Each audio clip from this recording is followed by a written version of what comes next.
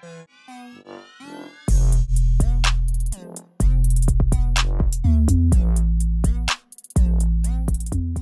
this video, I'm going to be talking about a merry-go-round and car problem where each of them are going around in a circle, and we're going to find the period, the amount of time it takes to complete that circle. Now, I'm actually only really going to mathematically go through one of these problems because they're almost exactly the same thing, and I'll explain why in a minute here.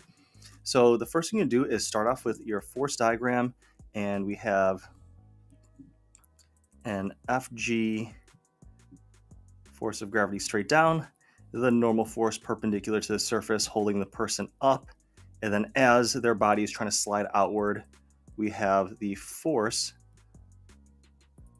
of static friction opposing their slide, pointing towards the center of the circle. Now, the reason why these problems are basically exactly the same thing is because this diagram has the force of gravity down, the normal force up from the earth, and then if the car is going into the page and then to the left, here's the center of your circle, and then we have the force of static friction pointing to the center of your circle in the centripetal direction. So it's basically the same scenario, just different objects. So the way that you would solve them would be basically the same thing, just with different number values. So I'm going to work out this one with the merry-go-round. We know the coefficient of static friction is 0.4. The radius of the merry-go-round is 3 meters. The person is 20 kilograms, and we're looking for the period. As I mentioned, that's the amount of time it takes to complete that circle. Okay, so this is the big component in the problem, which is the force of static friction is your centripetal force. It is your main net force that's causing the person to travel around in a circle. So we know that the force of static friction is your net force, and your net force is m times a, but when something is traveling in a circle, the centripetal acceleration is v squared over r. So it's the force of static friction equals mv squared over r. In the y direction, we have the normal force and the force of gravity. So we know that Fn minus Fg equals 0. So basically Fn equals Fg because there's no acceleration or motion in the vertical direction. So we know that it equals 0. Therefore, if you add Fg to both sides, then Fn equals Fg.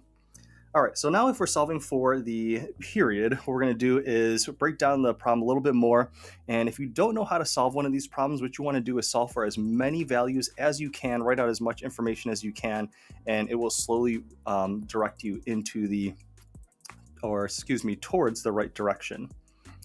Okay, so we know that the person has a mass of 20 kilograms, so force of gravity is mass times 9.8. So we know that the force, the normal force, is equal to 196 newtons. Now that will typically be pretty significant because the force of friction is mu times normal force. So that is mu times normal force equals mv squared over r. Now I know that if I'm going to solve for t, then I'm going to have to do a substitution. And I know that the velocity equals 2 pi r over t, which is basically a distance over time calculation because 2 pi r is going to be the circumference of the circle divided by the time, the capital T, the time it takes to complete that circle. So let's go ahead and plug in some values. We know that mu is 0.4, normal force is 196, mass is 20, and then we're going to do a substitution, and we're going to take this v and then substitute in the 2 pi r over t. But everything is squared, so I'm going to square everything for the 2 pi r over t. So 2 squared is 4, we have pi squared, and then we have r squared. And then since it's divided by t, the t squared is on the bottom. And then we still have this original r that's in the mv squared over r. So we also have another r on the bottom. So we can go ahead and do is cancel out one of the r's. So what we're going to do is a little bit of cross multiplication. We're going to cross multiply these two, and then we're going to get t squared equals 20 times 4 times pi squared divided by 0.4 times 196, and that equals 30.21. Finish off by square rooting both sides, and then your answer comes out to 5.5 seconds as our final answer.